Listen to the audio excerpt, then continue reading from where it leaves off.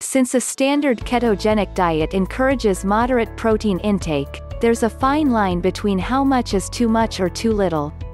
Some people believe too much protein can kick you out of ketosis, while others think too little can hinder your health and fitness goals and leave you feeling hungry.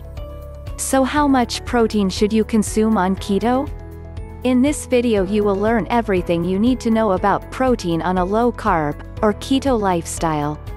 We make videos on topics such as keto, weight loss and nutrition, so if you want to learn more about how you can be healthier and fitter, then like this video and subscribe to our channel. If you are looking for a personalized custom keto diet plan, with the option to swap your meals in case you don't like them, then click the link in the description below.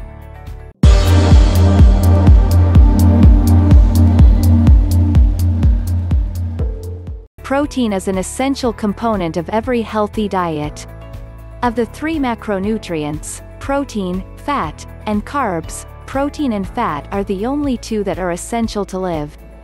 Adequate protein consumption is crucial for hair, nail, and skin health, hormonal function, building and repairing tissue, recovering from workouts, lowering blood pressure, and regulating cholesterol.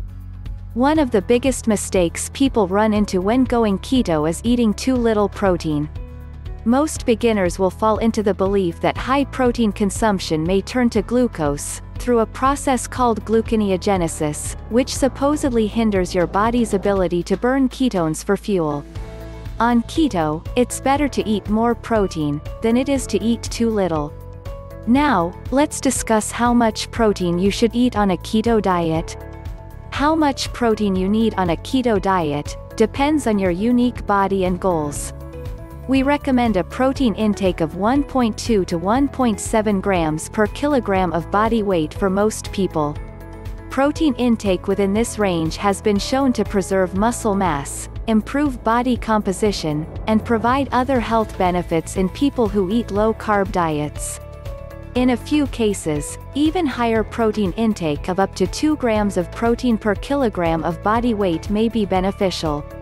This would include people who are underweight or healing from illness, injury, or surgery and, in some cases, people who are very physically active.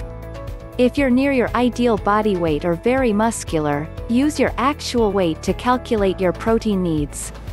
However, if you're overweight, it's best to use your reference weight or ideal body weight in order to prevent overshooting your protein needs, which are based on the amount of lean mass you have. Now, let's discuss the role of protein in ketosis. Restricting carbohydrates is one of the main elements of the ketogenic diet.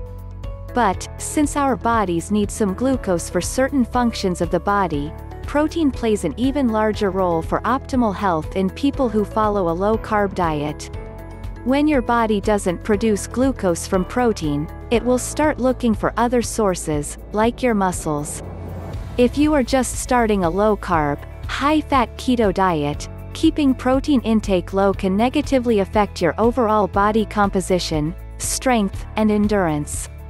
Many people who consume too little protein on keto may experience weight loss plateaus, thyroid issues, hormonal imbalances, hair, skin and nail problems. In fact, several keto dieters have experienced significant improvements in overall health after increasing protein intake. And now, how much protein can you eat on the ketogenic diet? You already know that the bulk of your calories should come from fats to successfully start burning ketones for energy while keeping carbohydrates low. The traditional ketogenic macronutrient protocol recommends 75 to 80% of calories from fat, 20% of calories from protein, and 5% of calories from carbohydrates. This is the most common breakdown for macros to enter ketosis. But for many people, especially those who exercise frequently, protein intake should make up a larger percentage of your total daily caloric allowance.